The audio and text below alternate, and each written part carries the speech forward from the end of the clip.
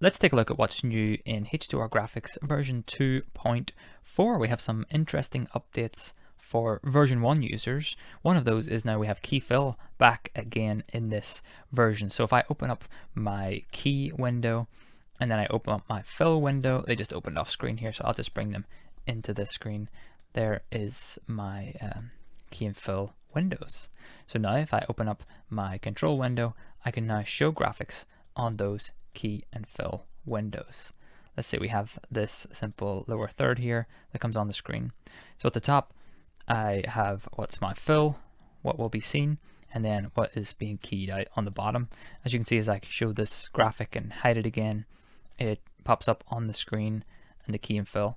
And in theory, you would just connect two HDMI connections to this computer, drag one of these off to one monitor, drag this off to the other, and now you have nice key fill for use in things like an ATEM switcher or something like that. And there's only so much I can do in terms of the sync between these two windows. They are pretty close, and you'll find that it works quite nicely for slide. But in general, you'll probably find it works even nicer whenever you choose something like a fade transition and then run your key and fill like that, and it'll look really nice. And the other big update in version 2.4 here is that we have custom CSS back now for themes. So if you scroll down in the theme editor, you'll see this nice big CSS block here, and you can use these little selectors to make changes to your output. So we can do that now. For example, here you can see this H2R based theme, large text, H2R based theme, small text. So anything I do in here will affect all of the small text on all graphical elements. Or specifically the lower third selectors, I can jump into those and say, I want my lower thirds to have a red background, or maybe I want my lower thirds to, let me just turn off that one, have red background within the text itself.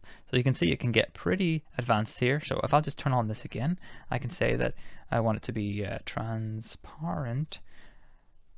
The whole background goes transparent. And if I just turn off the border up on my theme here, so now I have lower third. It has no background. I can also say that the large text should have a red background, and then the small text, maybe it should have a lime green background. Why not? Looks lovely. And from there, I can make whatever changes I want. Maybe I want the large text to have a different size of a font size, so I can say font size should be, I don't know, 2 view widths, so it gets pretty small, or I could say 20 view widths, so it gets really big, and I can set this to whatever I want. I really recommend using the unit of view widths instead of things like pixels, because it'll scale a lot better if you change it to something like view widths. I can have that in there.